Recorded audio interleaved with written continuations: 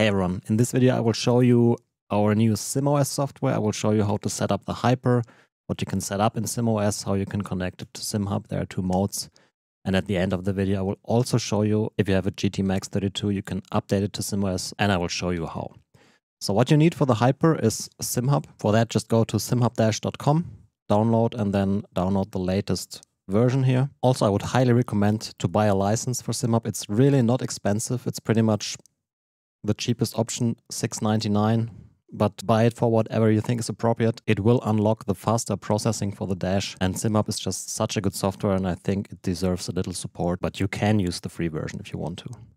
Okay, so once you've downloaded SimHub, just open the zip file, double click the exe, wait a few seconds, yeah, and then click through it. I mean, of course, read it all, accept it.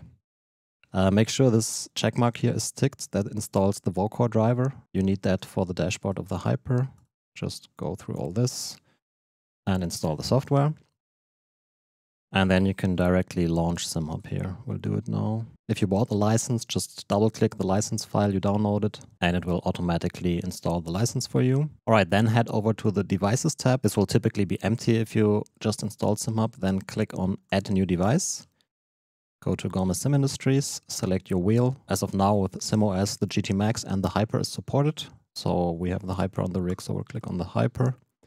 Then there are two modes how SimHub will basically process the data and send it to the wheel. There's the simple mode that I would recommend, and then there's the advanced mode. We'll go with the simple mode here first. I'll show you what the advanced mode can do in a second. And then you're pretty much greeted with that. So if the driver did install correctly, then it should automatically turn on the wheel and the display and be insanely bright. Let's turn down the brightness of the LEDs here. And the first thing I would do is check this box here, connect to a specific screen, and then select the ID from the display of the Hyper. If you have just one display connected, then it should be pretty easy. There's just one in the drop-down list. If you are crazy like me and you have 4 Vocores connected, then you need to figure out which one is the correct one. In my case, this would be this one here.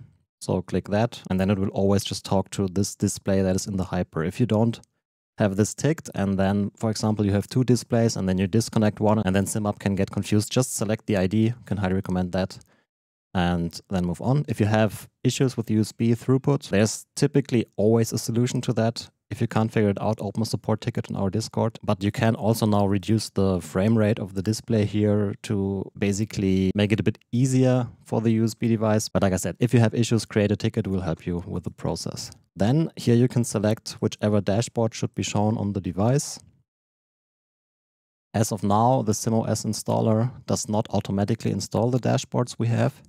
So what you want to do is go to the GSI Discord, check the channel dashes and LED profiles, and then just download the ones that you want to use. For example, here, the GT Max dash or whatever. Download it, just click on it, and SimHub will automatically install it for you, and then it will appear in this drop-down menu here. On this side, you can determine what the wheel should do when you're not in the game, whether it should show the display or whether it should turn it off. I like to always show the splash screen here when I'm not in the game. simOS actually has the feature, if you turn off your PC, it will automatically turn off all the LEDs and the display, so you don't have to worry about that.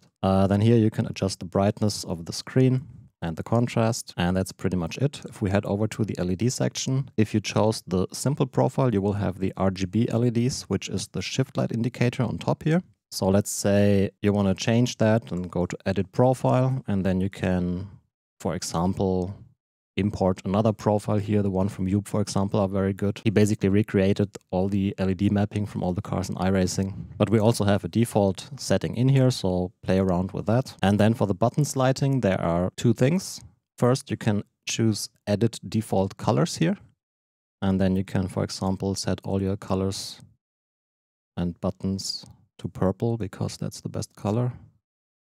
Click OK, and now you see these 2 buttons are purple. It's hard to see in the camera because the LEDs are so bright. It's overexposing the sensor, but if I go to, let's say, maybe red is more visible. Yeah, you see. You can just map the default colors here. And then if you go to edit profile, you can create effects. For example, let's go here and select the speed limiter. Then go to Open Test Data Editor and select Game Running and Pit Limiter on. Then it will simulate this effect. And if we go to blinking, you can see LED 1 is the first encoder. Second would be here. So for example, I have my pit limiter button typically here, so I would set it to 12. And then when you enable the pit limiter in the game, this will flash. And if you turn it off, it will stop flashing and go back to the default color.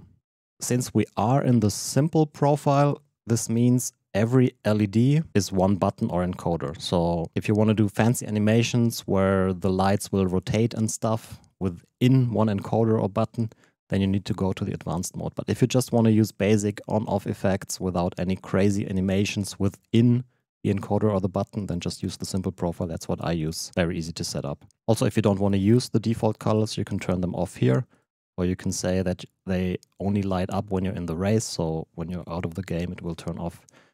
You can adjust it to your liking. If you use a dash on the device that has different dash screens or several triggers, you can set it up here. For example, let's set the page onto one of those encoders. Just click on it, turn the encoder, and that's pretty much it. It will not work while I'm not in the game because there's just the standby page here. But that's pretty much the simple mode. If we delete this and add it as the advanced mode, it will pretty much look the same for the display here. So again, make sure to select the correct ID here.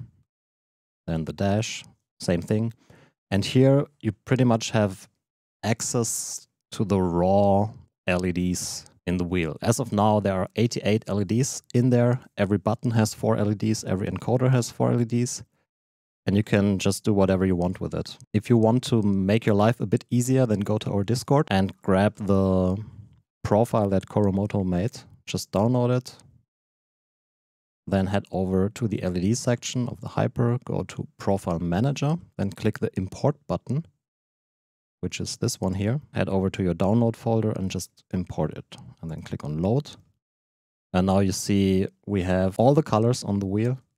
And if you go to Edit Profile, you see he made some very nice groups that basically pre-maps the LEDs for you. So for example, left buttons are here.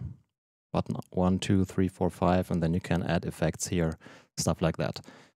I would personally recommend to just use the simple mode. I think that is easier. You have a split between button lighting, encoder lighting, and the shift light indicator stuff. But if you want to go absolutely crazy and use fancy animations and everything, that's what the advanced mode is for. I think that pretty much sums up SimHub.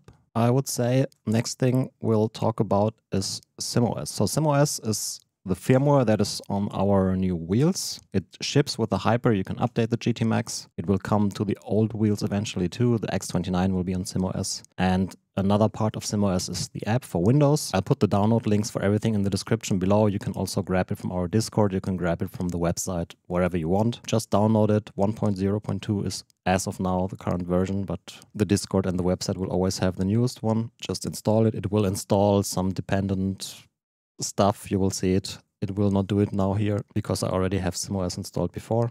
Then click Launch. And here we go. I'll quickly guide you to the features we have here.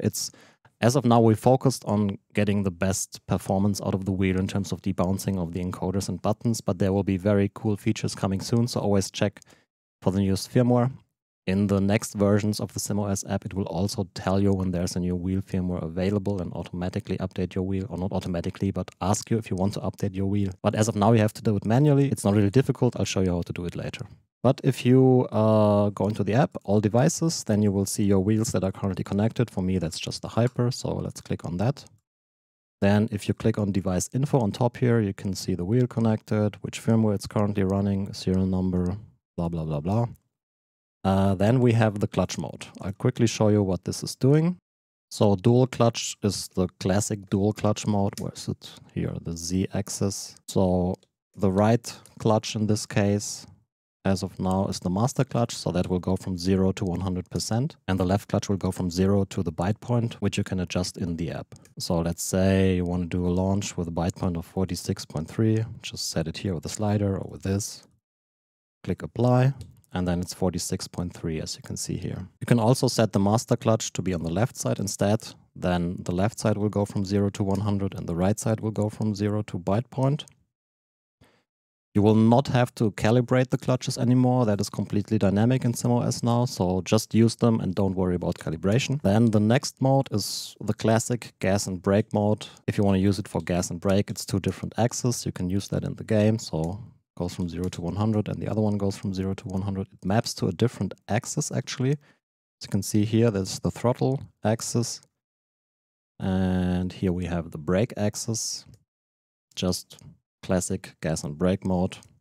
Then we have launch control. Thanks to Kevin for that suggestion. I think that is actually a very genius way to control the byte point. If you look at these numbers here, every clutch, both the left and the right, will go from 0 to 100%, except for if you use them both. If you pull them both to 100%, the wheel will go into the launch control mode. And then if you drop one of the clutches, it will go to the byte point. It doesn't matter if you drop the right one or the left one. The wheel will automatically figure out which one you dropped and then go to the byte point, and then you can use the other one to go from byte point to 0. I think this is probably the best mode. I only can think of one scenario where dual clutch might be better, and that is iRacing pit stops. You know, sometimes GT3 cars, you cannot get out of the box, so you use the clutch at the byte point to get a better launch. If you use the launch control mode while you're in the pit, you need to go first to 100% and then hold 1. That would not be the case with a regular dual clutch mode, but yeah. Then the next mode is the button mode. If you play ACC, for example, you don't need a clutch. You can also just assign the clutches to behave like a button. Very simple. So left clutch now is button 15, right clutch would be button 18. That's it. The next category would be the encoder settings. You can set them to engage the push button on release or on push. And on release enables the encoder smart mode. What that is doing is, if I turn this encoder, for example, here, it will be button 38. If I turn it to the right, button 37 to the left. I can also push the button down and then it's 40 and 39. So it's pretty much 2 encoders in one. And if you go on release, then what the smart encoder mode will do is, if you push and rotate, it will send the encoder buttons, and if you let it go, nothing will happen. If you just push the encoder and let it go, it will send the button number of the encoder push button. So for example, I could use one encoder for traction control 1, increase, decrease, traction control 2, increase or decrease, or toggle traction control. So this is like a smart mode that you don't always send the push button. But if you want to use the normal mode, then you can go on push, click apply, and then it will always send the button press on the encoder. So you see, I push and rotate, it sends these 2 numbers. I don't push, it will send these 2 numbers. But it will always send this one here. And if you do it on release, then it's smart enough to not send the push if you use the rotate function. You can configure this for every encoder individually. Then encoder pulse width is how long the wheel will send a high impulse to the game when you turn the encoders. Some games need different settings to properly register the encoders. Just play around with these settings. What I recommend is set them to 30. That seem to work very well for iRacing and for ACC. ACC can be slightly glitchy in the menu when you try to assign the buttons. It might need several attempts to assign the button, but then in the game it will actually work very reliably. But if you have any issues here, just play around with that. It goes from 10 to 250, but yeah, we default to 30. And this applies to the encoders and to the funky switches. That's pretty much the functionality of the current simOS version. If you get your Hyper, it will most likely not running the latest firmware version. If you use the current simOS app, you will have to update the firmware manually. In future versions, this will be a feature here, check for updates, and then you can automatically update it. But as of now, you need to go full hacker man here. First of all, go to the Discord, go to the development section and builds simOS, then download the latest version, then go to the About tab and click the build 7 times. Then you will be in developer mode, then go to all devices, go to the Hyper again, and then if you scroll to the bottom, you will see the developer tools. Just go enter DFU, and then it will pop up as a device in DFU mode. If this does not happen, there are 2 possibilities. The first one is you don't have the DFU driver installed, I'll put the link to the DFU driver in the description. Just download the zip file. It's called DFU driver. Right click, extract all.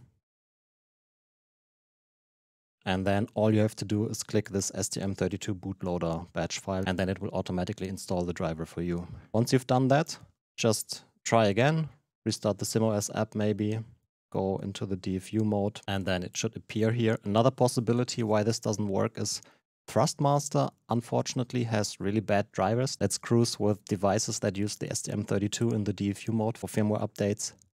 Uninstall the Thrustmaster driver, then try again. Anyways, go to device in DFU mode, just click it. Then you have this dialog here. Go to select file, go to your download folder, and then just click the current simOS version, 1.0.3 in this case, and then just go to flash device. This takes, I don't know, 5 seconds, and then you're good to go. Yep, that's it. Hyper 1.03 running now. If you have the GT Max running on the old firmware, pretty much the same principle. Go to all devices, select the GT Max, make sure you're in the developer mode, then go to enter DFU, flash the firmware. It's the same firmware for the Hyper, for the GT Max, for the X29. It's just one file. And then once the update is complete, what you probably will see is that your GT Max now is a Hyper. But don't worry, just go to the bottom here and make sure to select wheel type to GT Max. So I can make my Hyper a GT Max now, for example. It will reboot, and then it should be the correct wheel here.